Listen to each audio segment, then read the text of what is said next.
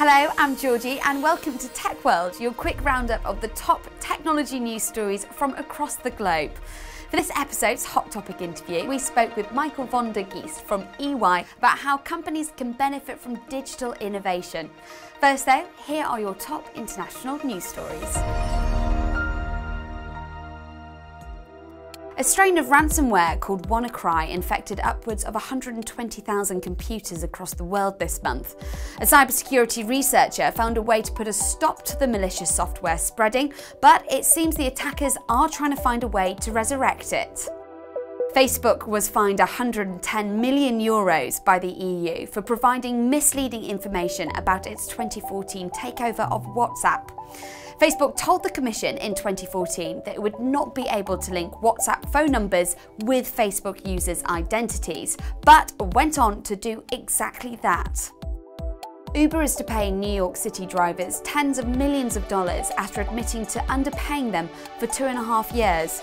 The ride-hailing service had been taking a larger cut of drivers' fares than it was entitled. SoftBank held the first close of its massive vision fund at $93 billion in committed capital. This news comes 7 months after the Japanese telecom giant announced the tech fund's formation. According to the Financial Times, electronics giant Sharp committed $1 billion to the fund. Nokia finally released the new version of its 3310 handset in the UK for the princely sum of £49.99.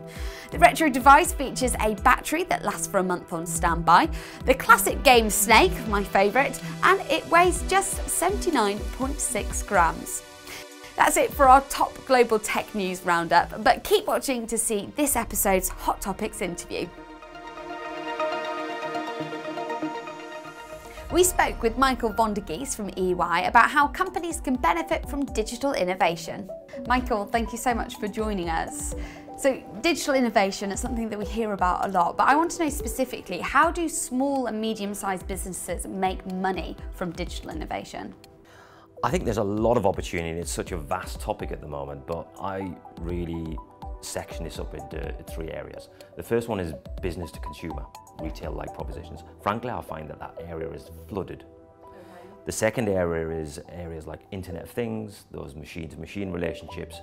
I think that has an opportunity, but the time horizons for monetizing feel a bit distant for me. Yeah. What we're working a lot in and what we're seeing significant opportunities is the business-to-business space to create a consumer-like proposition in those markets. So within that business-to-business space, what opportunities are you specifically seeing companies come across? If I give you an example of that, one thing I would think about is a work that we did with one of our clients, Informa. They were a business and events business that were looking to use digital to transform their customer proposition around sales, marketing, and their product. Yeah. And what we did is we worked with them and we brought together an ecosystem of real specialists in and around digital delivery, consumption models, marketing techniques. And we were able to pull that together in what we term an ecosystem, working with brands like EY that enable us to deliver truly customer-centric digital transformations at pace and able to monetize that for clients and for tech companies. What is stopping businesses from engaging with digital innovation when there are so many advantages? What are the barriers of entry there? Again, I'd kind of almost say there's 2 sides of this, and I think what we're seeing is small, agile, startup-like innovators who are real digital natives struggle to enter that business enterprise space. They don't have the relationships and they don't understand quite how the mechanics and the politics of selling work.